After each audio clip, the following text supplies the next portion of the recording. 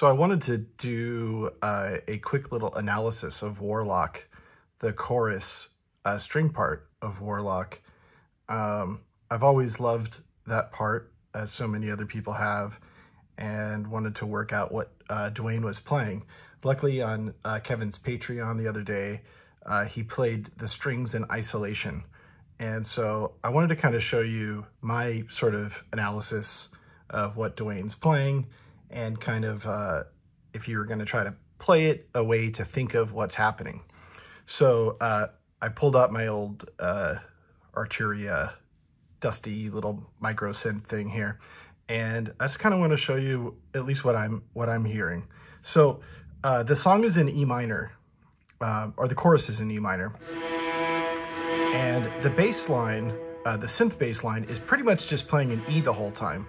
But Dwayne's strings are alternating between an E and a C, kind of back and forth, consistently throughout the solo.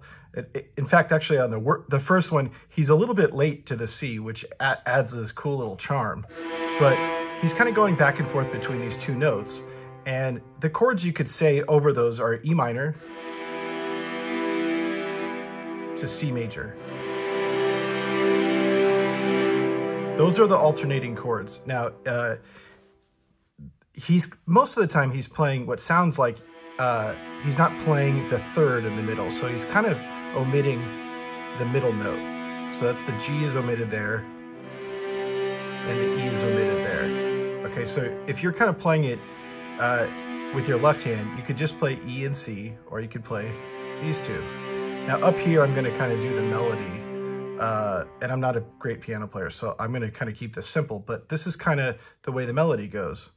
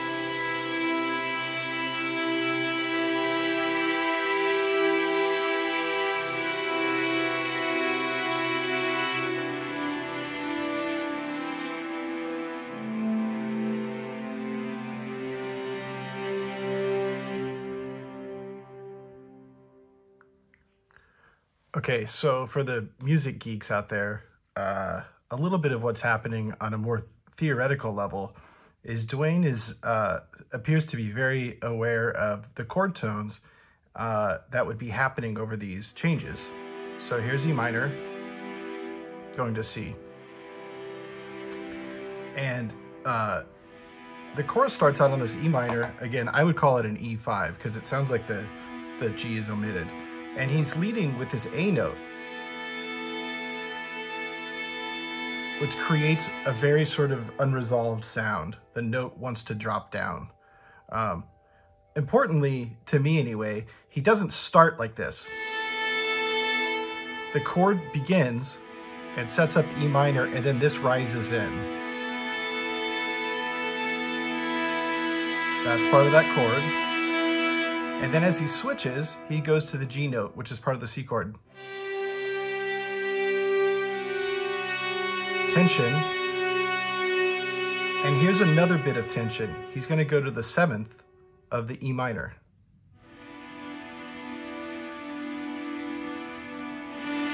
That note has a lot of tension in it, which he's going to resolve back up to here on the E note again. Now here it sounds like he's kind of playing multiple things at once, the notes sustain through each other. So as the chords come back around the second time, he's got this, again, part of the E minor chord. Then this is all part of the E minor scale. And then once again, when it goes back to the E minor,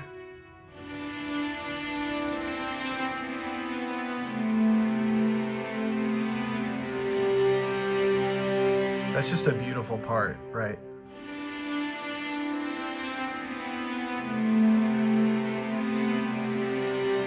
And then repeats.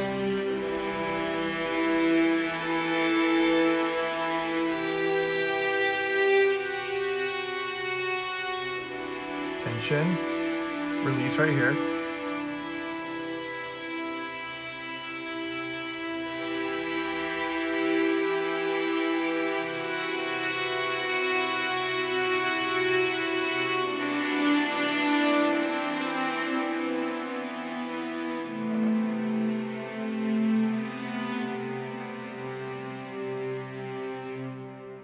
So that's my analysis. And again, the synth bass line appears to mostly just be playing an E note as like kind of a pedal tone through the whole thing. So thank you very much for checking this out. Hopefully this was useful for some of you, and big shout out to Kevin for giving me this little treat here, this gift when I met him at DesignerCon. And hopefully that's a little bit of a way to look at the string part for Worlock.